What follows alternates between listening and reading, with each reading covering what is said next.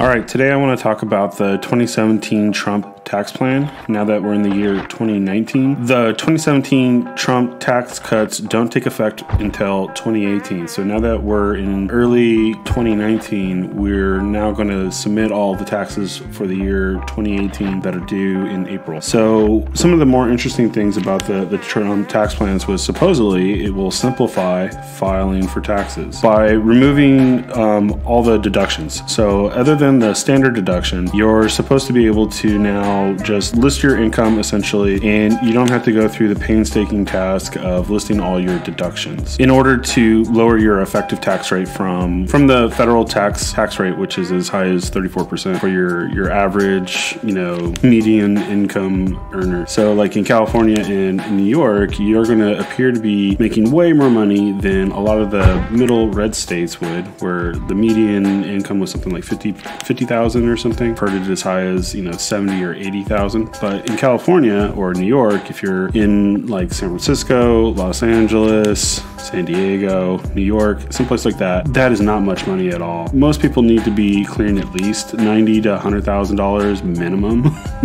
just to carry on and have a house and car and whatever. 150 seems to be pretty average, or maybe 120 to 150-ish. And then if you had a dual income, then you might be easily able to clear like 200,000 to 300,000 or so. But that's provided that you're talking about a couple of engineers or a doctor-lawyer combo, or that wouldn't necessarily be like a cop and a teacher, right? Like a cop and a teacher might be more like 150-ish put together, maybe 170. So if the cop made like 90 grand, and depending on how much overtime he does, maybe he'll have like 100 something. Whereas the teacher is probably only like 50 to 70,000, provided that she's full time and she's been there for 5 or 10 years. So if you put those two numbers together, like it's about 150 or so. Whereas if you had a couple engineers making about somewhere between 120 and 150 a piece, you're looking at 300 grand, 250 to 300,000. The doctors and the lawyers, I don't know.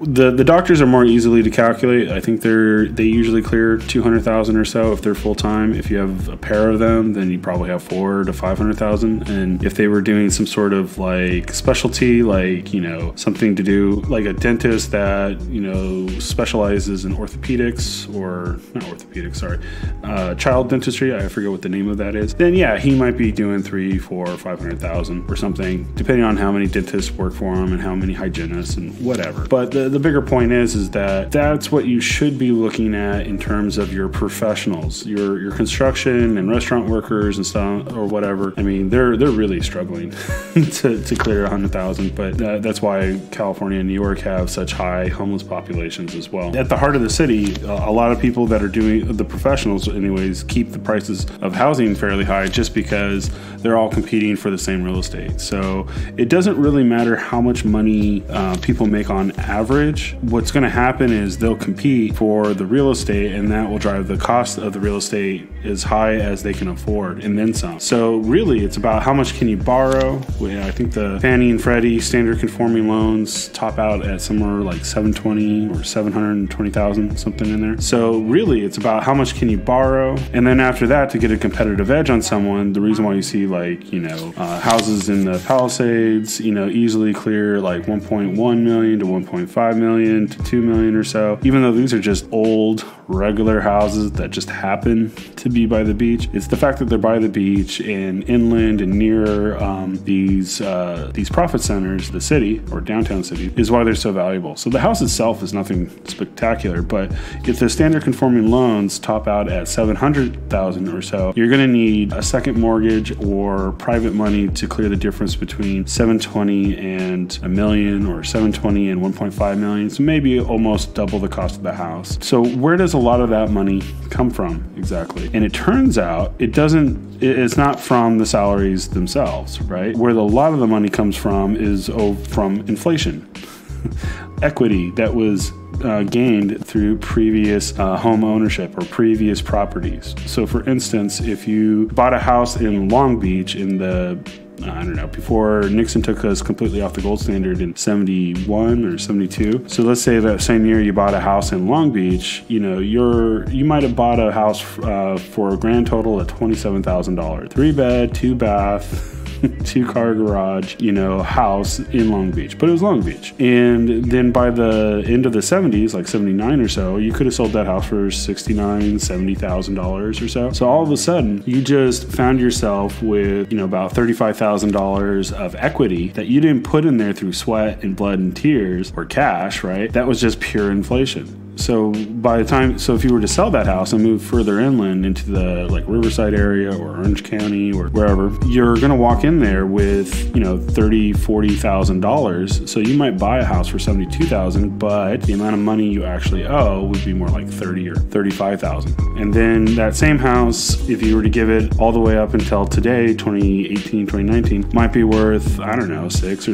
$700,000. So if you think about that, the equity that people are sitting on was not earned equity. This was inflation. So the joke used to be the California retirement plan was to let the inflation kick in, hold on to the house, make your minimum payments, let that drag out for 10, 20, 30 years, and then move somewhere into the middle states, sell the house, pay whatever money you happen to owe off.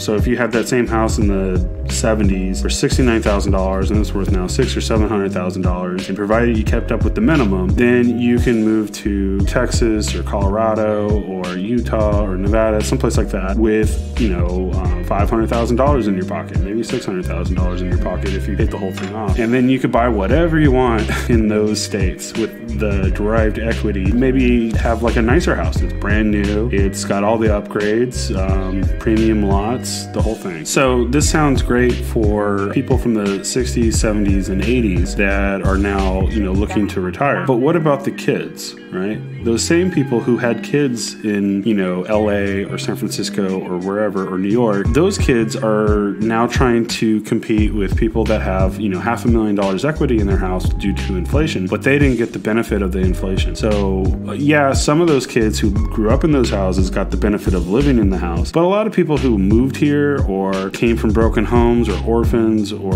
whatever, right? They got zero benefit and now they have to compete with sky high prices and hyperinflated houses. So that $10 an hour, Starbucks job doesn't make that much sense because you're not really even able to pay rent. So if we were in San Francisco, for instance, and you worked at a Starbucks or Pete's Coffee, or I'm trying to remember the other one that's Mike's Coffee, whatever, and you're only making $10-15 an hour, maybe, right? Your rent is probably for one flat might be $3,000, maybe $4,000.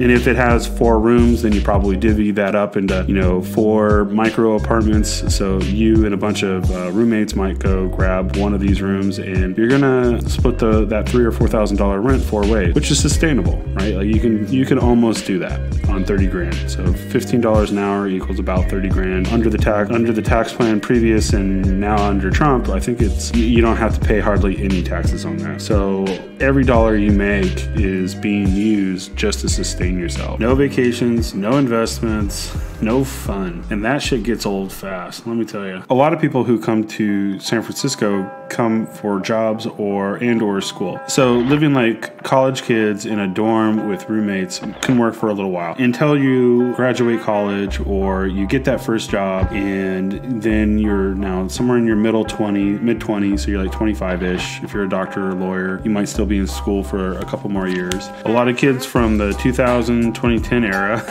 racked up like something anywhere between like $30,000, $50,000, $60,000 of student debt. If you're a doctor or lawyer, it might be like $100,000. Like I know some people who went for nursing degrees and found that most schools were impacted for nurses during the Great Recession, so they went to private schools to get their RN, and some of them are as deep as like $200,000, $300,000 of student debt, but they're only making like $100,000. Whereas a lot of your engineers, half of them didn't even need a computer science degree. Maybe they have a CS degree, maybe they don't. What they really need to know is JavaScript and Java or MySQL or some of the cloud technologies or stacks. And if you can do that, which you can learn online, you're on yourself, then yeah, you probably have no student debt or very little student debt. If you have a CS degree, you might have, and it went to a really nice school like Stanford or Harvard or wherever, then yeah, okay, maybe you too have $100,000 of student debt. But, you know, usually the engineers do pretty well because they don't have the student debt and they still clear,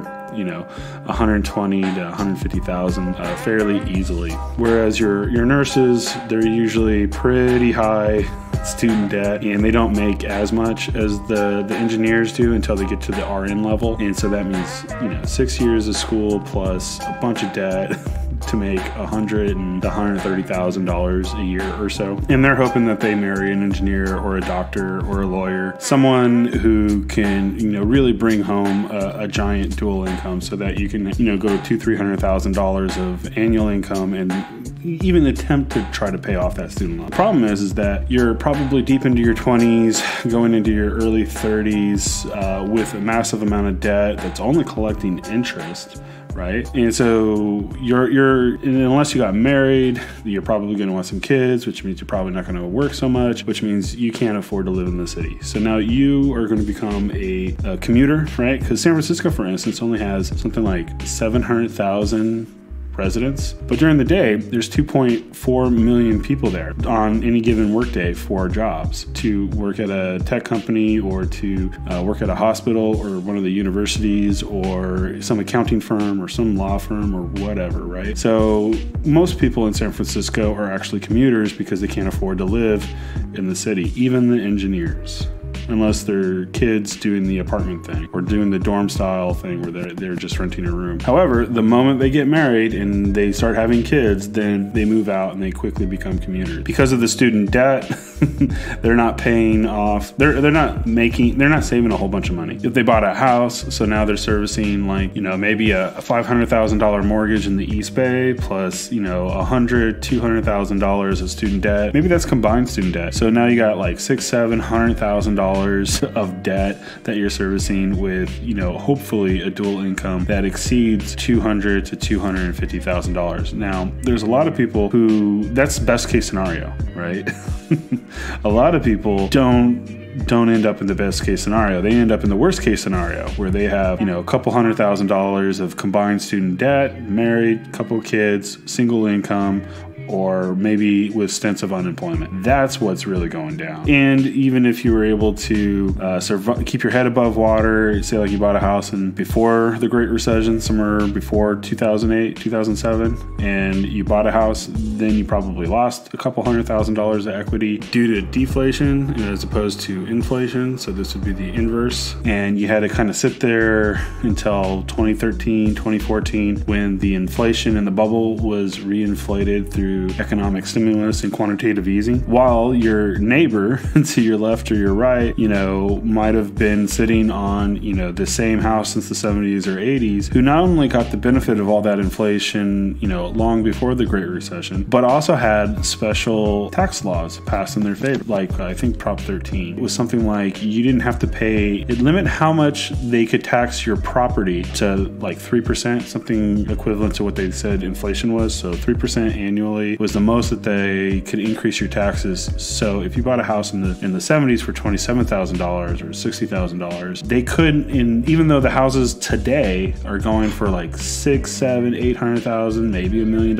If you're in Cupertino, somewhere near the tech giants, $1 million, $2 million, $3 million. They couldn't just keep increasing your taxes on that property. It can only be 3% annually off of the $60,000 number. Whereas all the kids that are buying the house from the baby boomers, the millennials buying from the baby boomers, then they're paying 1.25% of their property tax on a $1 million or $2 million number.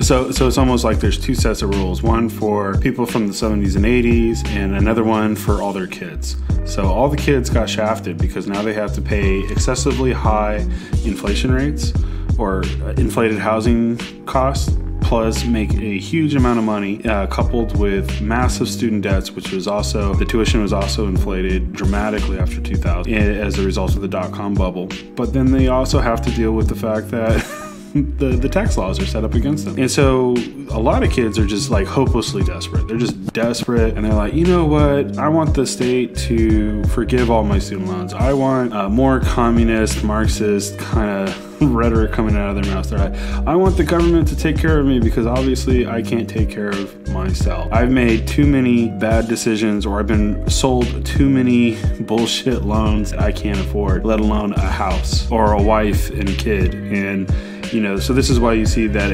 Alexandria Cortez chick going around saying like, oh, hey, we should tax the rich. Yeah, fuck those assholes. Let's tax them 70%. And then she'll have this like crazy, World War II, post-World War II communist rhetoric coming out of her mouth. It's like, you do realize that we fought several major world wars and a Cold War and a whole shit ton of proxy wars over communism, right? And now you're going to come out and say, hey, you know what the solution to all these double standards is? More government, right? Like the government put you into debt by subsidizing the student tuition. The government puts you into debt by inflating the dollar, thereby inflating the cost of housing. And now the solution is more government, of all things. And of course, over the last 20, 30 years, there's been all these special provisions put into the tax code in order to allow people with any jobs or businesses to actually run a business or to actually keep the jobs going. So they would create all the standard deductions in addition to business deductions, or there's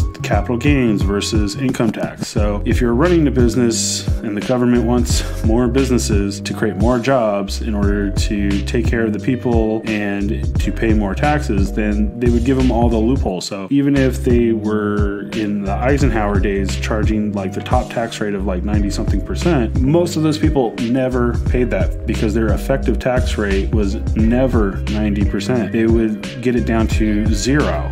I mean, Apple, Google, Facebook, and friends has made an art of reducing the tax rate down to zero.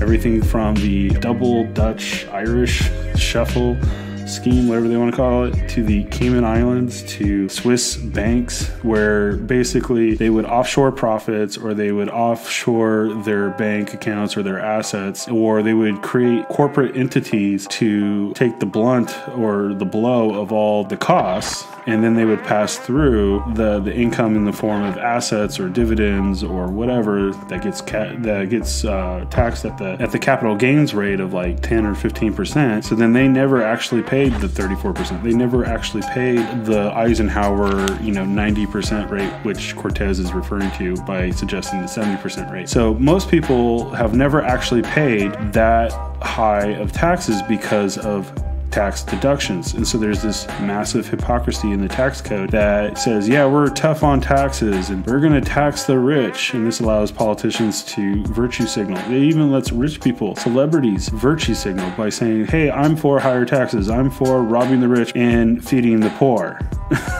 So yeah, let's increase the tax rate. Hey, if 90% is too high, let's do 100%, because they don't actually intend on paying the tax. They intend on using all their deductions, creating corporate entities to offshore their profits and to hide any money that they do have. That's what they actually are doing or have been doing, which makes the tax code incredibly complex. So by the time 2013 came around, everyone was wise to this, because they're like, well, why do we need a tax holiday for corporations like Exxon or Chevron or Apple or Google? What do you mean by tax holiday? It's like, oh, well, we've been storing all this money offshores, evading taxes, and we would like to bring that money home in order to invest it in business parks, property, the workforce, hire new people, build factories, hire people to run the said factories, and retreat from globalism so that they don't have to deal with the communist Chinese government and offshore their factories in China or Korea or Japan or wherever, right? But in order to do that, we need you guys to look the other way and say, okay, we know that you've been doing all this tax evasion for the last 10, 20, 30 years, and that's why the middle class has been rotted out. We need you to look the other way so we could bring the money home and start investing in factories at home and start building our businesses back here in America, which would complete the tax avoidance heist or the bank heist, right? So by doing implementing all these tax loopholes and then exercising the loophole and offshoring their profits, they were able to keep the money that should have gone to the government and then therefore be used to fund schools and police departments and fire departments and maintain our infrastructure. They get to keep it. Now they want to spend it, and therefore they need the tax holiday in order to bring it home and spend it here, as if they didn't just somehow avoid paying taxes for 20, 30 years. They want the public to give them permission or to call that money legal again. It was so bad, right, where people were hunting down and saying, like, how much money is over there and which companies have it, how would that actually affect our current economy? And they weren't even terribly worried about the fact that they were committing crimes or an immoral crime, meaning that while they implemented tax loopholes into the law and then exercised the loopholes, makes it not illegal, but it doesn't make it legal either. Neither does it make it moral or ethical. But in my mind, it makes it really hard to respect them if they were cheating this whole time while everyone else has to play by the rules. Because those pensions, all those schools and firemen and police pensions are going unfunded. All that infrastructure is crumbling anyway, which causes the government to borrow yet more money to inflate the currency or the dollar even more, which creates the wealth inequality problem. And I keep seeing this happening over and over where people are saying like, oh, well, we need to increase the taxes in order to avoid the taxes. And, you know, virtue signal. They want to be seen as a virtuous person. Like I've even seen venture capitalists get up there and say, oh, the wealth disparity, the income disparity is due to too low of taxes. We need to raise the taxes because we can only buy so many blue jeans. We only need to buy 5 houses. And all that extra money is just sitting there, so why not tax me? You're like, yeah, the money is sitting there. Why don't you just write a check to your local school district? Or why don't you write a check to the treasury? I'm sure they'll be happy to take your money. But no,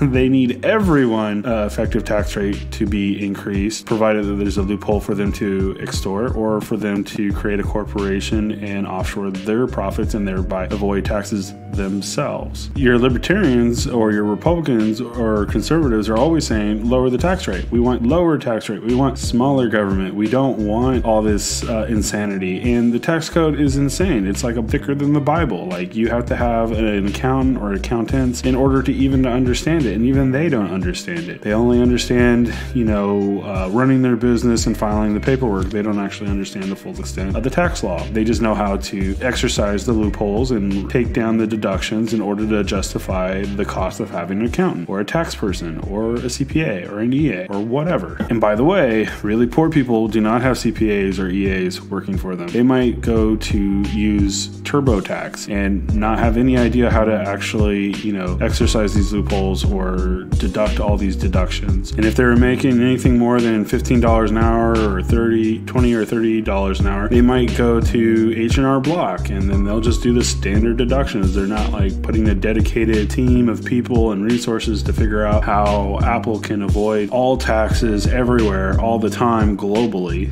No, they're just going to some dude who's going to file your paperwork for you and distance yourself from the headache of paying taxes or screwing with TurboTax. Even what's his face, Timothy Geithner, right? The guy that was on the New York Fed who was then tasked with cleaning up the 2008 credit crisis and the whole housing bubble thing, got tagged with using TurboTax and filing improper taxes with the IRS.